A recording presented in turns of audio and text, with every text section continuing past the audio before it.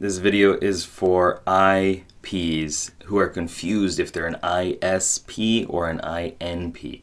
So I'm going to go into an understanding and a definition of those different aspects, and hopefully by the end of this video you'll be able to have more certainty over your type. Okay, or if this is for somebody else, if you're trying to understand your friend or your spouse or something like that, then hopefully this will help with that too. All right.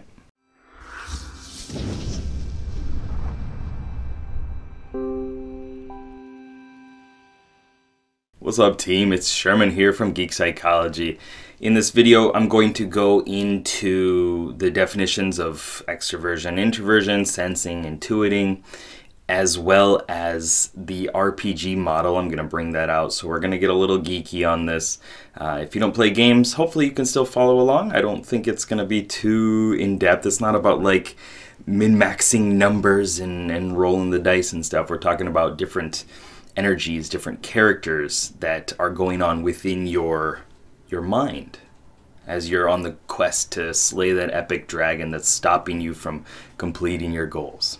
So if you don't know if you're a sensor or an intuitive as your auxiliary function, so your upgrade, the one that's trying to help you out, help you grow, your growth function, if you don't know which one is your strength, then it's kind of like going into life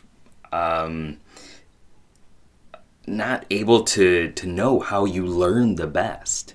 Like I remember when I was studying kanji when I came to Japan for the second time. Kanji is like the Chinese imported writing. It's all a bunch of different strokes and lines and things like that. It's definitely not my strength. You know, I can speak, I can do all that stuff fine. Kanji, don't really do much with it anymore. Since coming to Japan, actually, I stopped. Didn't really have a use for it because I can just use my phone. Like it's the same thing with English. Like spell check does everything for you. You don't need to know how to spell stuff. Get rid of that. So I was studying kanji with my ESTJ friend. So he uses introverted sensing, which I'll get into later, as his strength. He's very good at checking into the past and going through routine in order to ground in an idea or a practice. Okay, it's not how I work. That's not how I work. I struggle with that. So I tried to do it that way because that's the way that everybody does it here. You do the rote memorization. You write the kanji like 100 times and then you know it. Yes, I could have put more energy into it, but I tried. He would go like 5 minutes before the test. He'd be like, okay, write it a couple times and he's good. Me, I would just mull over it and I'd end up just making up my own kanji because I didn't know. It's because my way of learning is not that. That's kind of my weakness, to do it his style. My way is to connect the ideas and to make it look like something else, to imagine a story connected with it. And so not knowing that until after I graduated really was, it held me back. Like I could have learned so much faster and better for me if I had done that, if I had known that information. So hopefully this is going to help you understand your style a little bit better so that you can find ways to engage in the world in a way that is your strength. So now let's talk about extroversion, introversion, sensing, and intuiting, and really flay this out a little bit, then we'll go back into the RPG model. Extroversion is a more initiating type energy. It's more proactive. It's trying to get feedback from the outer world. It's more active, it's more in the moment than introversion. Introversion is more compiling and contained. It's it's more reflective in that sense. It's quieter. It's subjective. It's your own personal understandings of things. Then we go into perceiving functions, sensing and intuiting. Perceiving functions are how you learn about the world, how you take in information. It's the filter, the lens that you're looking through in order to understand and engage in the world and see what is the information here that I need to know. Sensing is using your senses to perceive. right? It's using your five senses, using your experience in your body, in the environment, to understand the world, to learn about things. As you would imagine, that means it's more like concrete and realistic and practical and things like that. And then intuiting is, I always say, it's like it's going to that concrete and then it's springboarding off of it. It's jumping from there to connect the dots, to think about the concepts and the theories and imagining things. How are these things connected? What if or why is this going on? Okay, it's more speculative in that sense. Okay, so now we're going to put them together. Okay, and then we'll go into that RPG model. Put them together, you have, for example, sensing and extroverting. Extroverted sensing, using your five senses to perceive the world. And it's more active, it's more outgoing, it's in the moment. As you would imagine, that's what's going on out here. It's the environment. Okay, it's what you can pick up, the sun that you can feel on your back, the sand in your toes, the water, right? It's getting into that physical moment, immersing yourself in that. Introverted sensing would be capturing those experiences and then reviewing them and recalling them later. It's storing these past impressions so that you can go back to it and you can relive that moment and compare it then to what's going on now in the moment. So it's more past oriented, where extroverted sensing is more very, very present in the moment oriented. Okay, so now we're combining extroversion and intuition. Right? Intuition is connecting the dots. Extroversion is outside of yourself. So it's like the ideas, the memes. It's, if I pick up this pencil, how can I use, I don't really have a pencil, how can I use it to do things? Or how can I combine it with something else to see what emerges from there? It's kind of playing with the ideas, shaking up the system a little bit, shaking up that stability. Introverted intuition is doing that, but within yourself in its own way. So it's connecting the patterns, connecting the dots, asking why are things this way in your own subjective understanding, deep in your subconscious, trying to find the patterns to understand the meaning of things or where things are going in a really long-term, future-oriented way. Introverted sensing is that past recalling and recollection. Introverted intuition is in the really long future term a lot of times. It's seeing where all these different events and things are going to come to a point, where the focal point is of all that.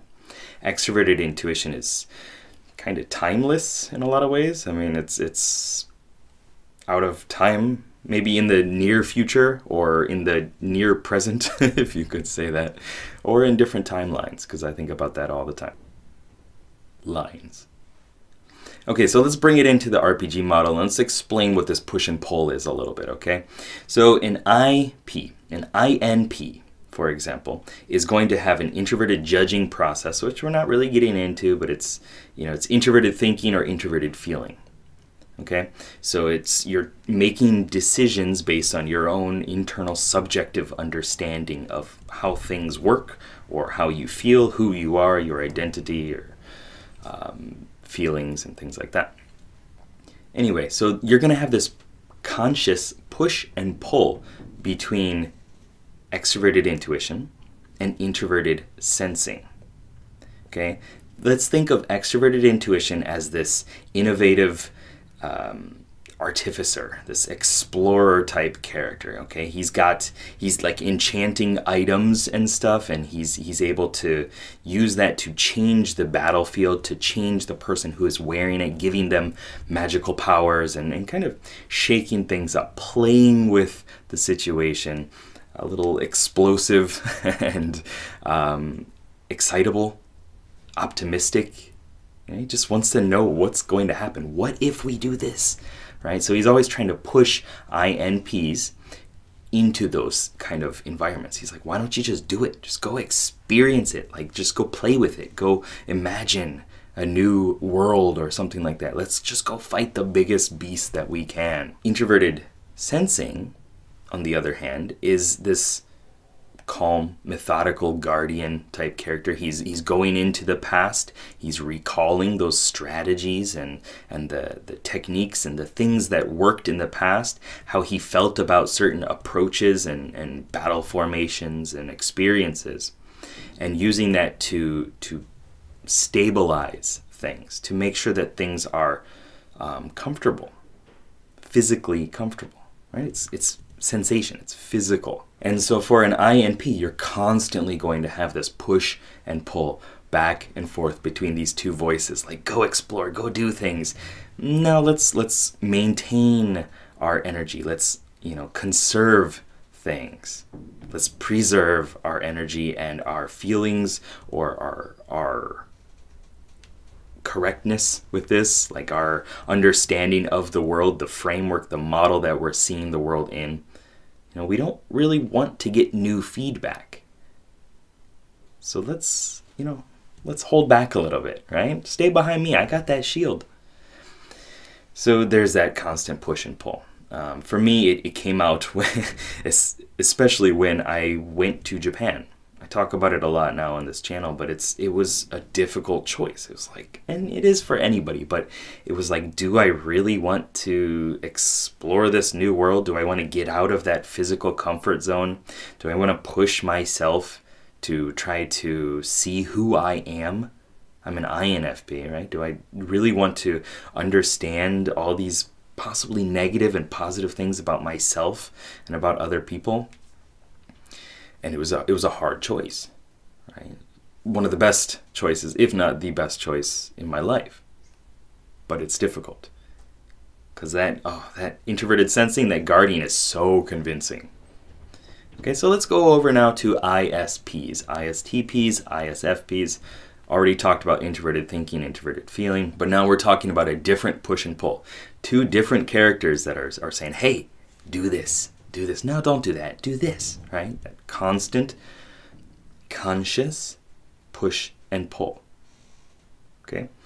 Extroverted sensing for the ISPs is, remember, it's outer world experience, getting into your body, getting into the environment. This, I imagine it as a warrior, this immersive warrior, this responsive warrior who just wants to go turn things up a notch, experience new levels of novel sensations, of getting into your body and seeing what you're capable of physically, experiencing more of those awesome environments and thrills and things like that. Even new flavors, spicing things up a little bit, right? Just making things more exciting in the physical realm. I imagine he's got like two big hammers, he's just swinging, or just this massive axe or sword or something like that. He's just like so into the moment.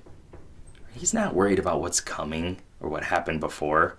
Like now is when you're alive, and he's always trying to push ISPs to go into that, right? To get more of that. But the pull and the comfort zone, the relief, the newbie kind of like character that's very convincing for ISPs is introverted intuition. Remember, that's going into your mind and going through the patterns, understanding how your mind works so you can understand how other people's minds work. I think of it as this clairvoyant ranger, this archer. He's got long range, right? He's climbing up to new elevations, getting new perspectives on things, kind of going around different angles and predicting where things are going to go, where the enemy is going to run, how things are going to transform, and very kind of mystical in a lot of ways, kind of like an oracle or prophet or shaman as well, seeing things, getting insights that just say, this is what we need to do. This is where things are going. And that's very convincing. If you're just like, I know exactly what's going to happen, and it's happened before, like you have a track record with it, sometimes you miss it out, but it's easy to ignore it when that happens. You get swept up in the theories and the concepts and ideas and imagination and saying, yeah, that's what I knew was going to happen. And it's easier to trust that for an introvert than it is to go out and get new experiences that challenge your introverted thinking or introverted feeling. Okay? So to bring this down to a bit more of a practical sensor level, right? I mean, I love playing with the ideas. That's where I live. That's where I get the best information in my mind. Is playing with extroverted intuition. But if you're thinking that you might be an INP, you're not really sure. Okay? Think about how much time you spend in the past. I was asked before, like, do I spend a lot of time thinking about the past? And I said no. But I do, right? You really got to check in with yourself on these. Take the time to go through your inner monologue. Are you really checking in a lot of times with the past and what was physically comfortable before? What experiences you had before, how you felt about those experiences. Even if you're a thinker, even if you're an INTP, introverted sensing is connected to how you felt about things. It's not using that necessarily to make decisions, it's using it to inform the judging function, to make decisions. So like this person lied to me before. Well, when you go into your past, you're going to have these little snippets or crayon drawings, maybe even it could be vivid images of your interactions with that person and how you can't really trust them or something like that. But then you're also going to have this push to go explore, to go do things, to not necessarily get into your body. Something that I used as a marker for myself to understand myself, but also other people seem to really resonate with this too. I hated going the same way to work. I still do. It needs to have some new, like, what if, and a little bit new variety. Even if it's going to take me longer, sometimes I just go like a detour. To school, I used to do the same thing. I would just like, today I'm going to go this way. Today I'm going to go this way. Just to keep things fresh. But it's not like to experience in my body more of things. It's to engage in possibilities. And if you're thinking you're an ISTP or an ISFP, you might want to check in with how often you listen to the comforting, I guess you could call it comforting, introverted intuition, right? That clairvoyant ranger, the one that's saying like, we have knowledge that you might want. Let's inspect it a bit more. Come with me on this vision quest and we're going to figure it out. We're going to piece all these different things together. And when you do that, you start getting into theories. You start getting into conspiracies, a little bit of paranoia sometimes. Those aren't real airplanes. They were sent by the government. They're aliens. Dinosaur aliens. Flying around in the sky going, "Rah." Extroverted intuition. But that paranoia can keep you from acting, keep you from getting into your body, because it keeps you correct. It keeps you right. It keeps your identity, your convictions from being tainted, because you're not getting into your body, right? You're like, oh, this person doesn't like me. This person's trying to get me fired. Well, if you actually just went up there and had a conversation with them, you would probably realize that they're not doing that. Or they are, and they're not a good person. But introverted intuition is going to pull you from that, right? Because if you were right, then that feels good, right? You get that conviction, like, yes, I knew it. I knew it all along. And you have no way of checking against it if you don't actually take that action. So anyway, think about how much you are into your body. I know an ISTP who was like a professional weightlifter. Dude was massive, right? And he liked that push of getting into his body, of experiencing the limits of what his physical body can do. But it also could be like you like running, you like doing a bunch of different sports, you pick them up, you have a pretty good sense of like tone and taste, things like that. Music could be, you like the physical engagement of the music more than the ideational connections. So think about how much you pull from these unconscious insights. Like for me, as an INFP, I don't really get insights. I wouldn't classify them as that. I wouldn't say like, I just know. I have this like conviction about this idea, this insight being the correct one. It doesn't really happen. Like for me, it's a lot of high energy throwing spaghetti ideas at the wall to see which one kind of feels right, or which one is the most exciting. Which one is creating new possibilities. Okay? So I hope that this video helped. I hope it gave you the information, the connections, the metaphors, analogies that you needed to get more clarity on who you are as a person. Because having all these voices align, knowing your skills, knowing how you perceive the world, your worldview, the filter that you're looking through, is extremely helpful. And listening to those voices when you're supposed to be listening to those voices is extremely helpful. But how can you do that if you don't actually know which ones are within your mental questing party? Which ones are sitting at the executive board advising you on what to do? Okay, so right now, go out, do something, and try to understand, where are you more? Where are you living more? Are you in the past and then connecting ideas from there, trying to shake things up a little bit? Or are you in your body, in the moment, and predicting where things are going, getting insights through that? Okay, which is the louder speaking pair for you. Please remember to like, subscribe, share, do all that good stuff. We've gotten a lot of new visitors, new subs, new comments and things like that. So somebody's been sharing. Thank you very much. I don't personally do it. I just got an issue with pushing my stuff around. But if it was helpful for you, it's going to be helpful for somebody else. So please find a way of connecting it to the people that need it. All right. Good luck. Have fun. Peace. You got what I need. But you say he's just a friend. But you say he's just a friend. Oh baby, you got what I need.